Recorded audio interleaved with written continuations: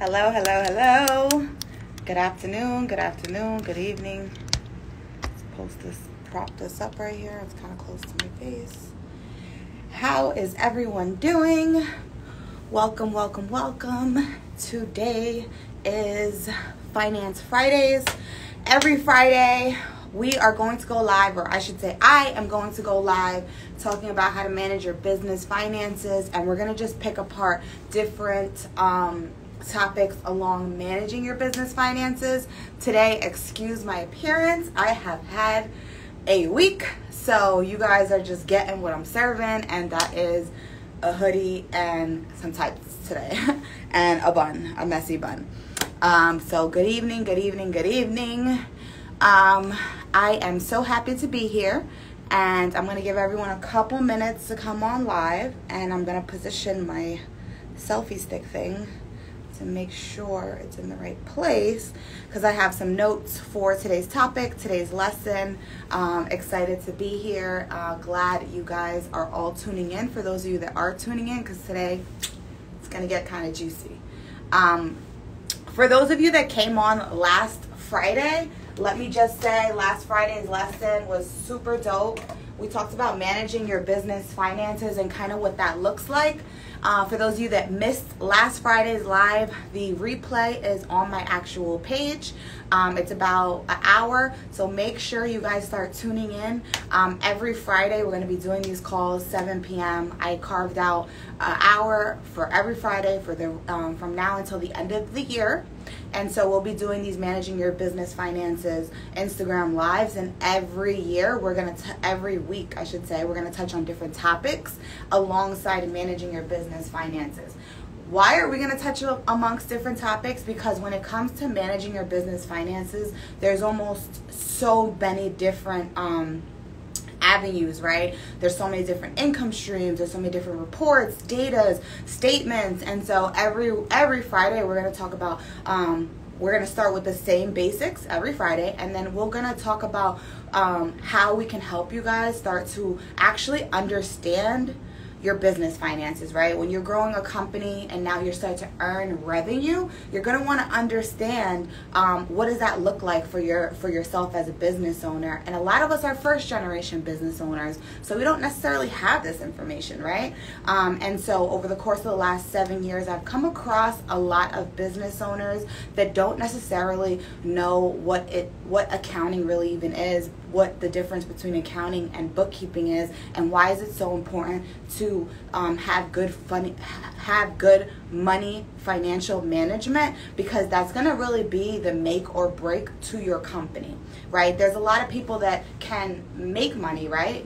But the difference between a hustle and a company is when you start running your company like a company. And so some of those things include managing your finances like a company, right? Everyone wants to be a CEO. I want to empower you guys to be CEOs and to start running and managing your finances like a company, right? Like the CEO of your company.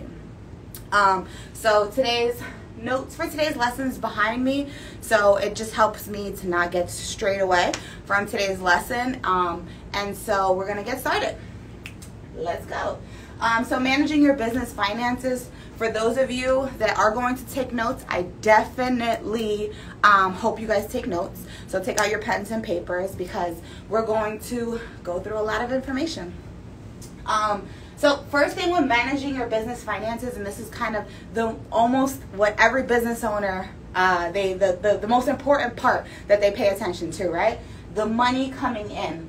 And we're going to break down income and expenses every time in the beginning of Finance Fridays, because it is the foundation piece of managing your business finances, right? So every business owner always looks at the money coming in, right? Their income streams. So over here on my left of my list for my 3 segments for today's lesson says income streams. Next to income streams, I have a number 1, a number 2, and a number 3. And so the reason why I have it numbered out is because as a business owner and as the CEO of your business owner, you need to know what are your different types of income streams. So if you have a physical product, number 1, that says product, if you have a physical product, then you want to start thinking about you want to start thinking about how much does this actual one product start bringing in, right? Or if you're a service provider, like number 2, it says service 1, right? If you're a service provider, you may have a different menu of services. You know, if you're a service provider, you may have service number 1, service number 2. Each one of those different products or services are going to bring in different revenue streams.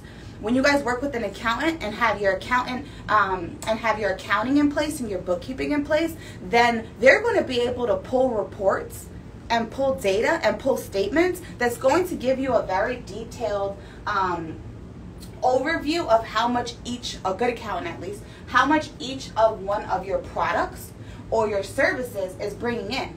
So you need to understand that before actually really breaking down other things that we're going to talk about. So for income streams, I want you guys to write this down. When you start to manage your business finances, or when you start to get your business finances life together, the number one thing you're going to want to do is take into account what your different income streams are and how much each income stream is actually bringing you in. So it's important that they're separated so that when you later down the line, when you're going to pull money to, let's say, grow one of these income streams, right? If, instance for here, personal tax preparation was our biggest income stream for the first 5 years of our business. Now we're full accounting firms, so it's kind of been switched over to more now small business stuff.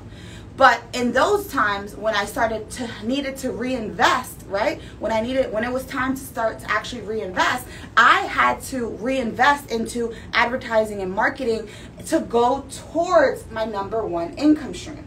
If I didn't have an actual number or calculation for what was my top earning income stream, then I couldn't actually get a budget in place to be able to reinvest into my number 1 income stream. And so that's why it's very important. That's why we're starting here with today's lesson. It's very important to know what your income streams are. If you're taking notes, know how much the total of that income stream is bringing you in weekly, monthly, quarterly, and yearly.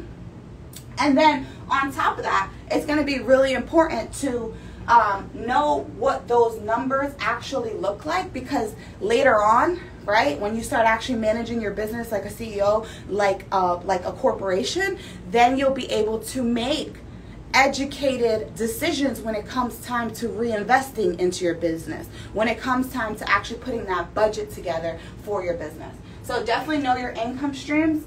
And then after that, this is kind of why all the business owners are newer business owners. And when I say new, I mean first 5 years. So this is kind of where people always get lost in the sauce. For expenses, you're definitely going to want to keep an eye on your expenses when managing your business finances. And the number 1 reason being is obviously for tax purposes, right? You need to understand what is tax deductible on the expense side. And also, you need to understand where your business money is going.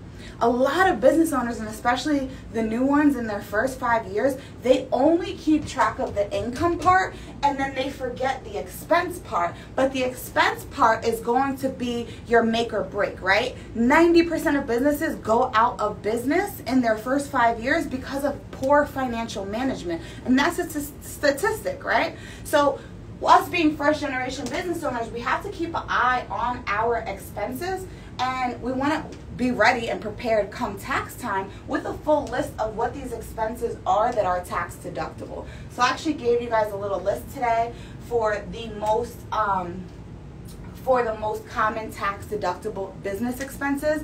So it's definitely going to be advertising and promotion, business insurance, business use of your car, business use of your home, contract labor, freelancers, 1099s, independent contractors, the guy you hired on Fiverr to do your YouTube video. All of those are contract labor. Education, all of the things that you reinvest into yourself to learn, classes, courses, interest, bank fees, merchant fees. If you are a, let's say, e-commerce Shopify store, what you charge is not the same amount that's going to be deposited into your bank account Why? Because your merchant, the guy, the Square payment or the Shopify payment, they're going to charge a fee to collect the fees for you. So that's definitely an expense. Legal and professional fees, rent expenses, salaries and benefits, which you pay yourself, telephone and internet expenses. So all of these expenses are different types of expenses that are tax deductible. So a lot of business owners, they pay attention to the income side of things, but they kind of always miss the ball when it comes to managing the expenses. Now, managing the expenses is really important because you need to know how much you're actually spending, right? If you are specifically a product, right? If you sell t-shirts, hoodies, or whatever it is, you need to know what your costs of your goods sold are, right? Because you're gonna probably have inventory. And so this is even more important for someone that's like an e-commerce store, someone that, or someone that actually purchases merchandise and then resells it, right? Because you could purchase $10,000 worth of merchandise but only sell $2,000 worth of it. And when your accounting is in place, then that gets factored in a lot differently, because you want to make sure you get the benefit of not spending the entire amount of what you, not earning the entire amount of what you spend. But moving forward, the reason why we need to even know our expenses, right, and be in tune with our expenses is because we are in business to, one, earn a living, and some of us are looking to quit our 9-to-5 and build our business strong enough so that it can supplement our 9-to-5 income, right? So in order to do that, that means you have to build a profitable business, and that means your business has to earn a profit. And so being that your business has to earn a profit, you're going to want to know these numbers, because you want to know what your profit margin actually is. And once you know what your profit margin is, how do you increase the profit margin every month, every quarter, every year, right? You need to know where you're starting at, and then you need to know where you are heading towards, and make a plan, an educated plan on how to get there. And where you're going to start that at is by understanding where your profit margin is currently right now. So what is the formula for getting your profit margin? Your total revenue, right, from all your income streams. Am I getting off the camera? Your total revenue from all your income streams minus your total expenses is going to equal your net profit, for those of you taking notes. Once you take that net profit number and then divide it by your total revenue, that's going to give you what your profit margin is. And so I'm starting out today's lesson with reviewing kind of what we talked about last Friday, because it's very important for you guys to just understand the foundation pieces of it. Now, last Friday, I said we were going to talk about business credit and business and how that works on the accounting side of things, right? And so I'm going to get to that shortly. Before we even get to that, though, I really can't stress enough for you guys as business owners to make sure that you're understanding what this profit margin formula really is, because this profit margin formula is going to be able to tell you how profitable your business is, and it's going to give you a game plan. It's going to be the first piece to you putting together a game plan to make your business profitable enough for you to either leave your 9-to-5, be a full-time business owner, or be 100% self-employed. So you need to understand what your profit margin is and kind of what that looks like. So then on my third, I might have to move this over a little bit. On my third section of today's lesson, we're going to talk about business credit. So there's a lot of hearsay on the internet about business funding, business credit, getting funds for your business. And yes, you definitely want to get funds for your business, but I want you guys to understand what that looks like on the accounting side of things, right? And for a couple different reasons. On the accounting side of things, you want to understand what are you going to do with these business credit or these business funds that you have now accumulated. Then you're going to, in order to make an educated plan, your kind of income streams and expenses need to be in order so that you can make an educated plan or an educated game setup for what you're going to use the business credit funds for. In this case, most people, they start off with just business credit cards. When you have a business credit card, then you have a credit card that you're able to charge whenever you need to buy supplies, advertising materials, pay insurance, whatever it is you need your business credit for. Now, on the accounting side of things, we know that when you purchase advertising or when you purchase materials or you pay salaries or contract laborers, on the accounting side of things, we know that all of these costs are tax deductible and that they get included on our profit and loss statement. They get included as expenses. Now, when you have a business credit card and you're charging all of these expenses on the business credit card, those don't classify as tax deductible yet until you actually pay that business credit card.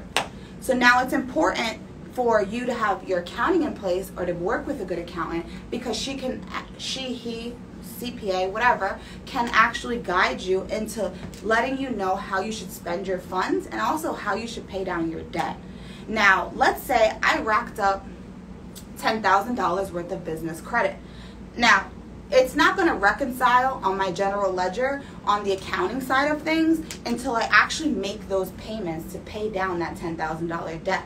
So if I carry that debt over into the next year, then those expenses aren't going to be reconciled until the accounting on the next year. Now, that's important for a couple different reasons. For you guys to get the tax benefit side of things, you're going to need to make sure that those expenses are actually going to classify and reconcile for the said tax year that you're currently in now. Right now, our tax year, well, not right now, but our tax years go from January 1st to December 31st. So if I had that $10,000 credit card payment, if I had that $10,000 business credit card, maxed it out, and now I have $10,000 on it, but I don't actually pay it until January of the next year, I'm not going to get the tax benefit sides of that. And it's also going to be an outstanding debt. Now, in many cases, when using business credit and business funding, it could be very helpful for your business. On the other day, I was on live and I told a little bit about my story and some of the losses that I took when building this business. When building this business, I purchased a franchise and the franchise deal did not go through, so we ended up losing $25,000 to that deal. Back in 2014, I was 25 years old. And moving forward, I also started with a partner, and me and him split in 2016, 2 years later, and we split in 2016. When we split in 2016, I then had to do what's called a buyout and buy out his percentage of what he owned of the company.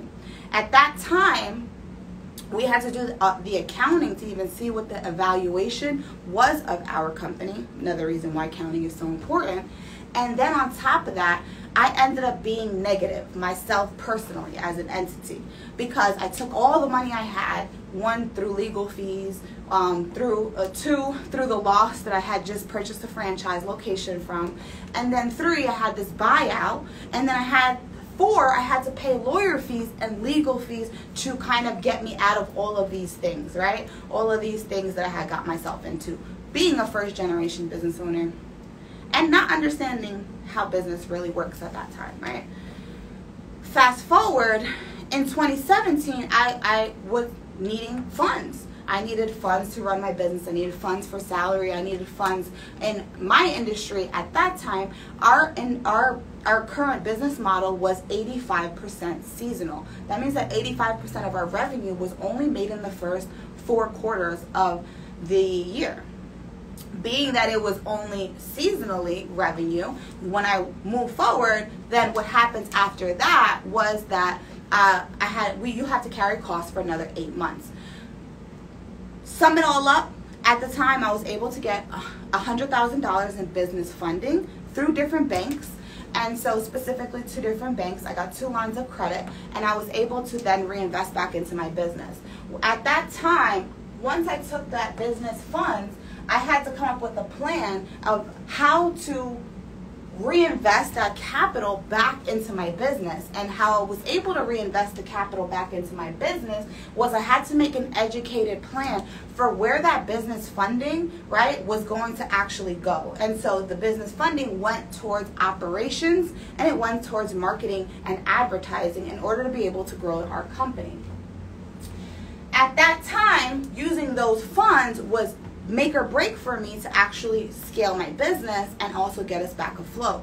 Now, the reason why I'm even mentioning this story is because when we start talking about business credit and business funding, it's very important that you guys don't just put yourself in debt of $20,000, $10,000, $5,000, $50,000, $100,000, and you actually have an educated guess on how you're going to use said funds, right? You're going to want to use said funds in a way that you actually have a game plan for these funds. And so in that case, I knew exactly where to allocate the business funds to and kind of what to be able to spend it on. Now, the reason why I was able to know where to allocate the funds to is because at that time I had proper accounting in place. And the proper accounting what really helped me to make sure that I didn't fumble the bag, right? Because if I did get $100,000 in business funding, then that $100,000 really changed the atmosphere of my business. But I had to make sure if I was going to invest $100,000 back into my business, then I had to have a plan for how I was going to make that $100,000 back, and then also multiply that $100,000. So when we talk about business credit, business funding, it's great. They're great assets to use to your company, and I just gave you guys my story. But on top of using that for your company, your accounting has to be in place so that you can make sure you're allocating the funds to the proper place where it needs to actually be allocated. And the only way that you're going to be able to do that is if you actually have your accounting in place, or you have an actual plan for your business, right? For what the funds are going to be. At that time, we were able to spend the $100,000 in our business, get back the $100,000 within 1 year of time, pay off the line of credit completely. Now, we were able to do that because we had a set structure in place. And then we were also able to do all of that within one tax year, so that on top of paying back down our debt for our balance for that year, we were also able to still get the tax benefits for actually expensing all of those expenses. Imagine we weren't able to get the tax benefit for $100,000 worth of expenses. Now, that would be very crucial to what it looked like compared to what the revenue we were making that year of our business. So it's very important that if you're going to start to go look for business credit or business funding, you need to already start thinking about, is my accounting in place, and what am I going to do with actual funds to, number one, increase my income streams, number two, expense it on something that's going to bring me a return, a ROI, and then number three, just to tie it all back up, and then number three, increase my profit margins, right? It's going to be really important for me to increase my profit margins, because that's going to be what's going to actually build my business, right? It's going to take me from here, let's say level 1, into level 2, into level 3, increasing profit margins, increasing our revenue, minimizing our expenses. Really building a lean business model is going to be really important in this area of in this time, right? If we're building a business, and a lot of us, we want to build a business and be business owners full time. So if we want to do that, right, build our business and build our businesses full time, then we need to have a strategy for, if we're going to acquire business funds, what that actually looks like, and how are we going to expense that into our business that's actually going to bring us a return on investment on that said funds. Excuse me, in the example that I used earlier, in 2017, that $100,000 that we were able to acquire for business funding actually made a big difference in allowing us to grow our business. And so it was very important that there was a strategy put in place prior to receiving the funds, because we needed to make sure that the funds were allocated correctly, and then we needed to make sure that we were going to be able to not just have to carry over the debt from one tax year to a second tax year. So we definitely did that as well. So there's a lot of reasons why you need an accountant by your side, and this is the main one, because they're going to be able to, while you're trying to earn more revenue and increase your revenue streams, your accountant is going to be able to, on the back end of your business, tell you, hey, we're overspending on this, let's minimize that. They're going to be able to put a budget into place. So let's say at that time, if I had an accountant, at that time, then what would have happened was they would have given me a plan for what the $100,000 was actually going to do for my business to bring it back all around, right? And so when we start talking about large amounts of numbers like that, it's very easy to spend $100,000, you know, and especially in this business world, right? It's very easy to pay employees and spend money on marketing and spend money on ads, and money goes so easily. What is hard is keeping the money into your business and having a good strategy for reinvesting it back into your business, right? It's important that we reinvest back into our business, but also we need to make educated guesses on how we're going to reinvest back into our business and what that looks like on the back end. So your accountant on the back end will be able to tell you, hey, you have this much of debt. Make sure we pay off. Let's make sure we pay off X, Y, and Z prior to the end of the calendar year or the end of the tax year, so that we can make sure you get the tax benefit sides of things. So it's really important to do that. And so when we start talking about business funding and doing things that's going to be able to increase our profit margins, and for those of you that are tuning back in later, we spoke about our profit margin formula. We want to know what our total revenue is minus what are our total expenses, and that's kind of going to give us our net profit. Once we have the net profit number, then we're going to divide that by our total revenue, and that's going to give us our profit margin. So when we start talking about trying to increase our profit margins and then getting some business funding to do so, then we're going to want to make sure that we are managing the business fundings, right? You can use bank money to build your business and scale your business 100%, but you need to understand how money actually flows in your business first, and two, if you have an accountant by your side, it'll be a lot easier to make sure that whatever, you know, other people's OPM, other people's money, or whatever the bank money you have, you want to make sure that you manage it in a way that you can be able to see an actual return on investment. And the best way to do that is to have an accountant on your side, by your side. And so for those of you that don't know, my name is Carmen Mohan. You should know if you're on here or watching the replay. And so us over here at Straight.tax, we are a virtual tax and accounting firm that we can help all 50 states. We want to help you guys do the same with scaling your businesses. And so for those of you that don't know, you guys can contact us, do a discovery call, and see kind of where you are now within your business and how you can position yourself to actually scale and to actually grow.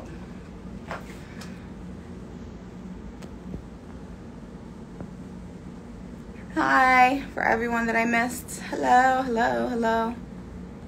Cultural currency, I like that.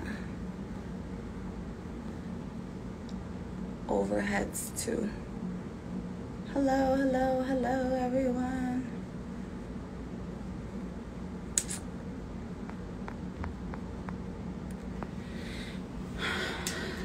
Sorry, it's hard to read and do this at the same time.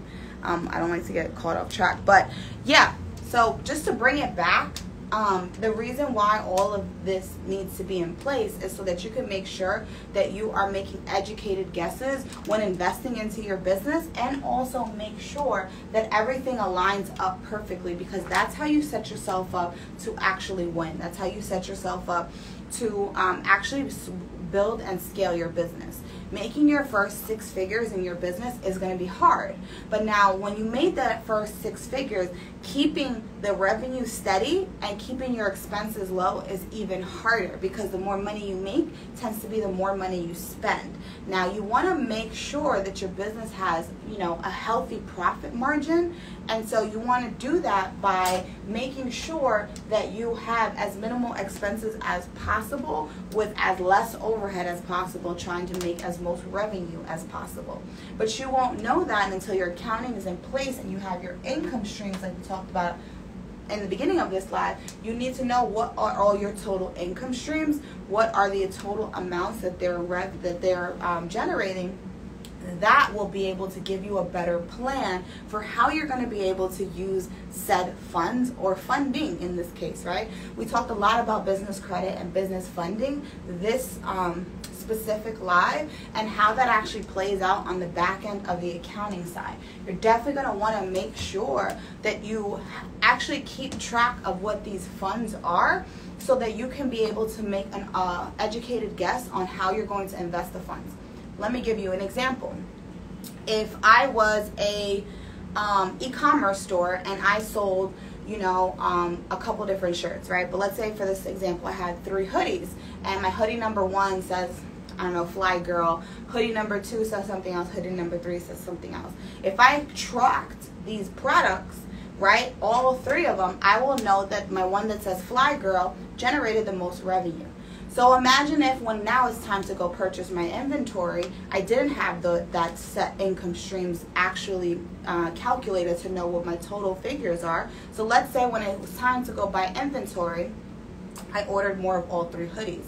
Now, what I could do with my accounting in place is order more of the hoodie that's actually bringing me in the most revenue, then invest some of that revenue that's coming back in to making a similar hoodie for what actually I know my target audience actually buys.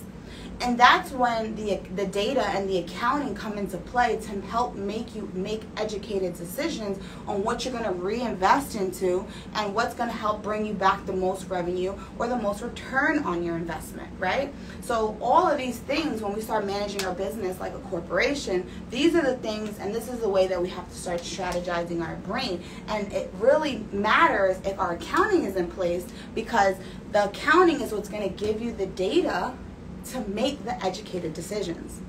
So we're going to wrap up soon. For those of you who just joined, we are talking about managing your business finances. Today is Finance Fridays. Every Friday we will be going live and doing these lives. This specific session, we talked a lot about business credit, business funding, and what that looks like on the accounting side of things. So it's really important you guys tune in. If you missed it, watch the replay. I'm going to post it. If you have any questions, or you're watching the replay and have a question, DM me the question. I want to hear all your guys' questions so that I can next week be sure to even bring it back up and answer the questions through our lives. Consider this free sessions. And just a gentle reminder, guys, everyone's tax situation is different. Everyone's business is different. So a lot of the information we're going to talk about through these Finance Fridays is going to be generalized information. None of this information is specific to you or your tax situation. Until you jump on a discovery call with us here at Straight Tax, we won't be able to give you exact information that's going to pertain to your financial situation or to your tax situation or to your business situation until we can actually break down what your specific financial situation is. So again, all of this advice is generalized, and I want you guys to keep that in mind, that an accountant can't really help you and give you exact specific strategies until they know your specific tax situation. Everyone's tax brackets are different. Everyone's household income is different. Everyone's tax situation is different. So you want to make sure that you do sit down with a trusted accountant to get your life and your finances straight. And always make sure your personal finances are in order before you start looking to try to manage your business finances. You got to do step 1 before you do step 2, guys, okay? So any questions, watch the beginning of this live, leave me questions, DM me the questions. I want to hear all the questions. I think today I talked a little fast, so maybe next Friday I'll try to slow it down a little bit. But every Friday, same week, same time, from now until the end of the year, I will be doing these Instagram Live Finance Fridays. So make sure you tune in, because I'm giving you guys not only my 7 years of experience in running my company, but I'm also giving you experience that we've learned from helping other business owners manage their company as we more so transition to a small business advisory firm, right? Taxes and accounting is great, but where my passion is and where our firm is going is more of a small business advisory firm. I am very passionate about helping other minority small business owners do the same thing I did and scale to 7 figures. So I definitely want to help you guys do that, okay? For now, it's 7:40. I'm out of breath, and I'm going to go now. But if you have any questions when you watch the replay, make sure you DM me. I answer all DMs. As long as it's not weird, I'm very, very responsive on social. So if you guys have any questions, make sure you watch the replay, DM me your question, and meet me here next Friday so I can answer your question. All right, well, catch you guys later. Bye.